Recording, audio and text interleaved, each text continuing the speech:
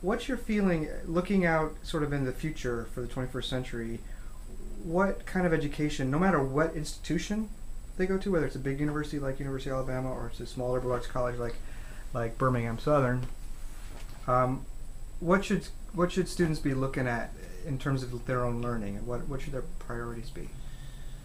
I think probably the best way I can answer that is relating it to the field I know best, which is Spanish. When I meet with students every semester in office hours, I'll say, so why are you interested in Spanish? And I think sometimes students think, because I teach Spanish, I want everyone to be a Spanish teacher. But the reality is, and I tell them this in class, I want them to be really good at Spanish, but not to teach. Some will want to teach, and that's fine. But I found in my 7 years here, some want to teach Spanish, more want to use Spanish in business, or Spanish in law, or Spanish in the military, or Spanish in religious service. We have a lot of students who have relationships with mission churches in Mexico or Guatemala or other areas in Latin America, and it's quite helpful to speak Spanish and help with that. I've had a couple of students go into the military using Spanish.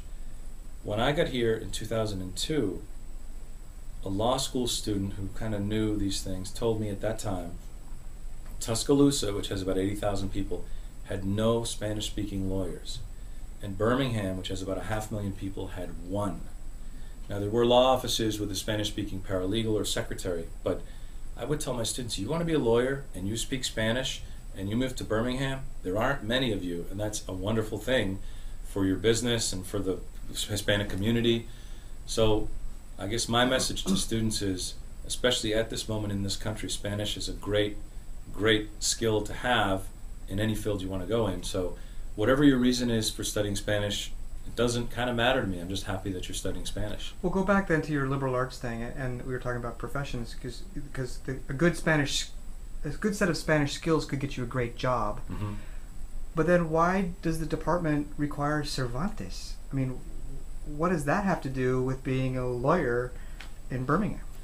Yeah, that's a great question. I think the way our curriculum is structured, which is pretty typical for languages, is you start just learning to write and speak and understand and some cultural things through the 100 and 200 level.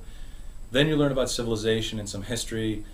And then pretty much at the higher levels, it's about linguistics or literature, mostly literature. I'm okay with that. And I think, of course, I love Don Quixote. When you read Don Quixote, it's not just literature. It's Spanish culture, Spanish society, and not just Spain, but also Latin America. And not just Spain and Latin America. You're reading what is, most critics agree, the first modern novel. So you're reading the novel, I'll ignore that.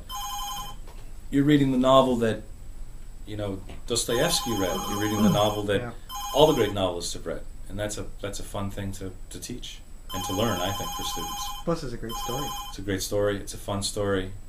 I tell students, don't be scared, laugh or cry or whatever, but just enjoy it. That's great. Thanks, Bill. Sure.